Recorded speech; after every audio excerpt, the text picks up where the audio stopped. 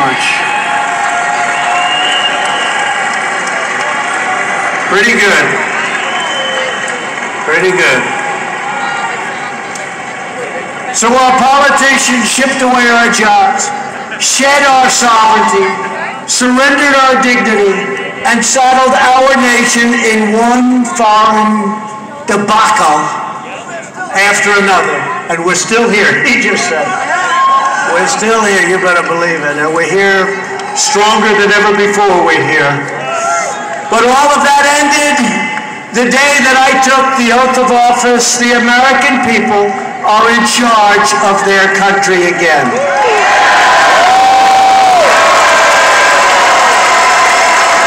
We cut a record number of job-killing regulations that were strangling our country. We cut more regulations in 2.5 years than any other president in their full terms. 4 years, 8 years, or in one case, more than that. Cut more than anybody. To get relief to working families, we passed the largest package of tax cuts and tax reforms in the history of our country. You're making a lot more money. You're making a lot more money, and you see it, and you know it because you see it in your paycheck every week. We ended last administration's cruel war on American energy, and we are delivering a policy of American energy independence like you've never seen before. And in fact, if you look at the straits where we're having all of the problems, you look at the straits, number one, they're not touching our ships. They're not playing with our ships. They're taking them from this country, from that country, from that country. But you know what? Very importantly, we have very few ships going there anymore because we don't need that oil and gas.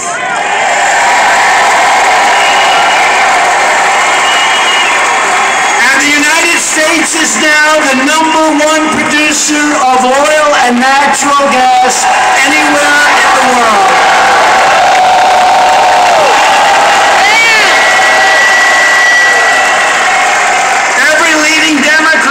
Pledged to abolish the American oil, coal, and natural gas industries that are fueling our economic boom. Can you imagine this?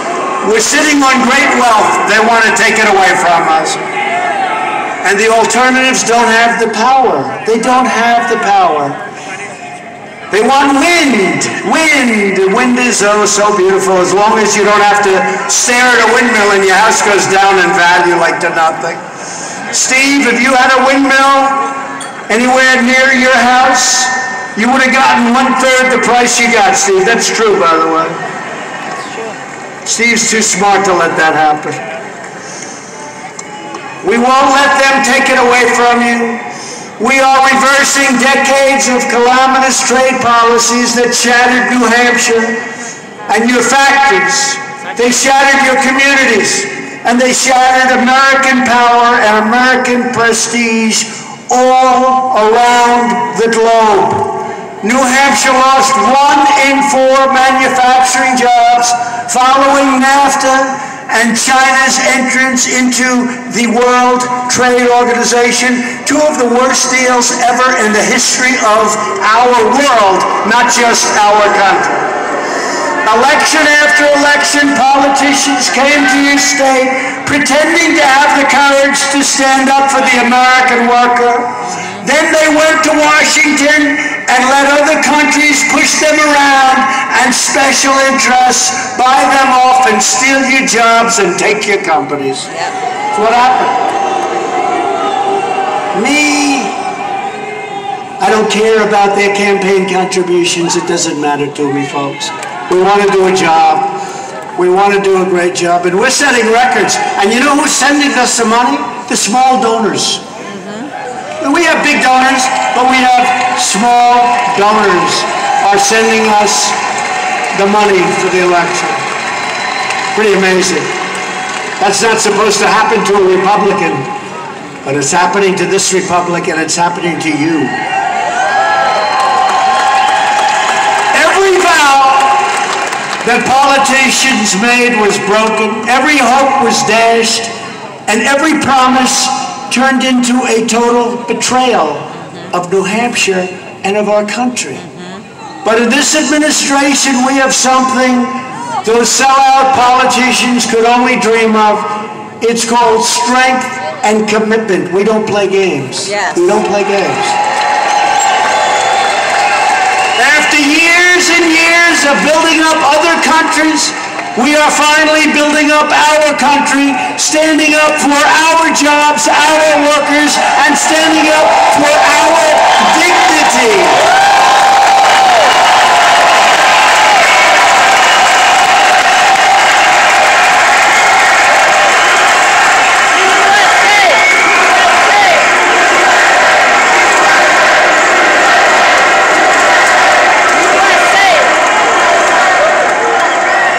The forgotten men and women of America will never, ever be forgotten again. You were forgotten.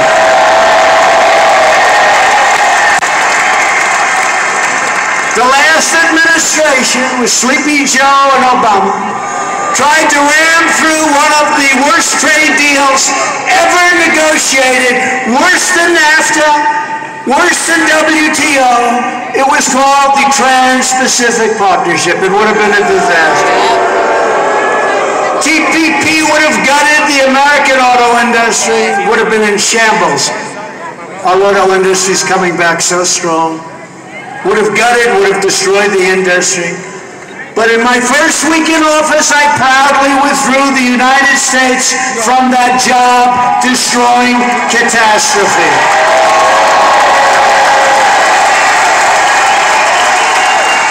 And we're imposing beautiful, well-placed tariffs, money comes in, on foreign countries that cheat our workers, steal our jobs, and break all the rules. I'm sorry. And by the way, they've been changing and charging tariffs on us for years. We have countries that charge us 100%, 200%, 297% in the case of Canada. Wow. With your farm products. We're not going to stand for it. And man, did we turn things around. And we've just started. If companies don't want to pay a tariff, I have one simple solution. Come make your product in America. Come make your product in New Hampshire. Zero tariffs. Zero. Zero. No tariff.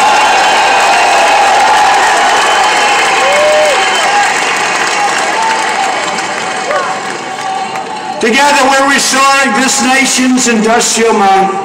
And we are doing it with American iron, American aluminum, and American steel. We're doing steel. Steel industry is hot. The steel, they were dumping steel all over. They were destroying our companies. U.S. Steel now, all of them, they're all expanding. The steel industry is back. It's doing great. We're opening up mines in Minnesota, the great state of Minnesota. They have magnificent mines that have the best iron ore in the world, and President Obama closed them down.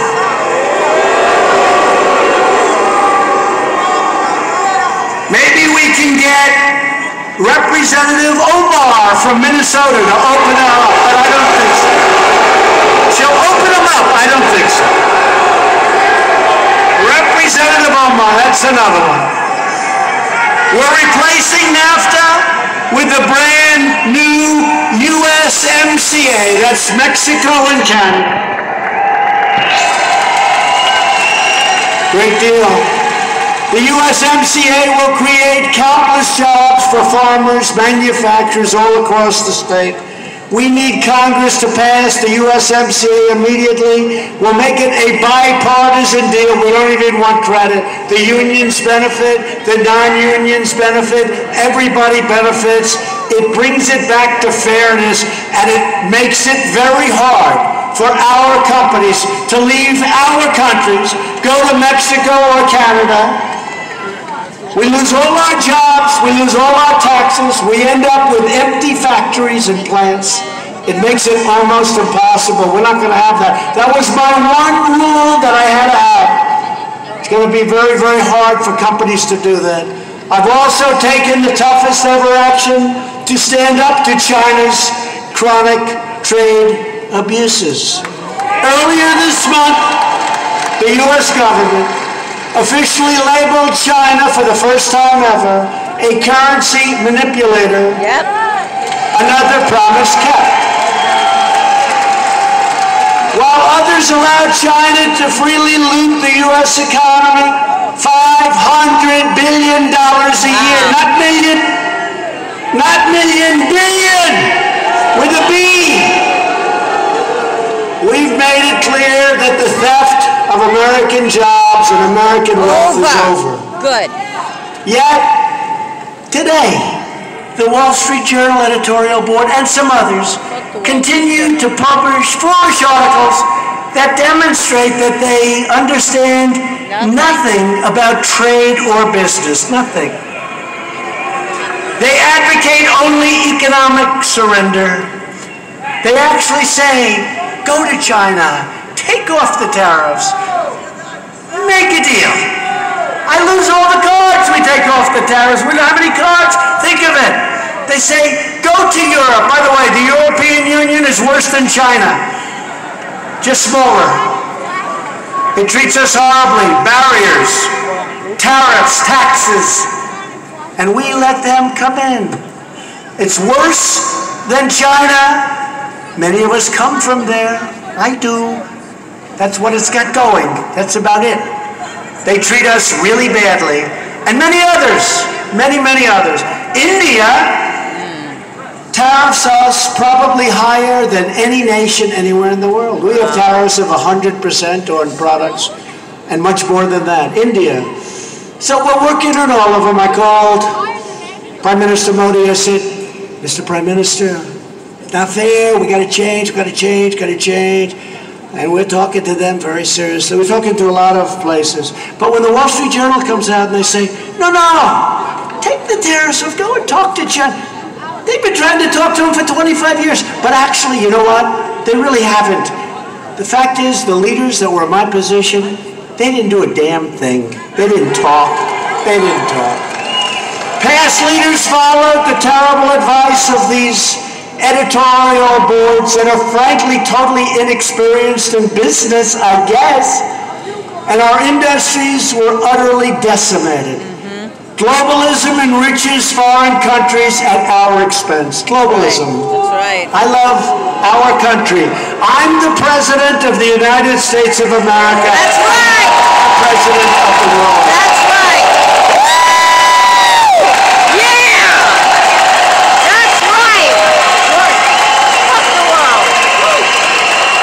As long as I'm president, America will never bow to a foreign nation like we were for so many years. As we restore our prosperity, we are also restoring public safety. We are fighting to reduce violent crime.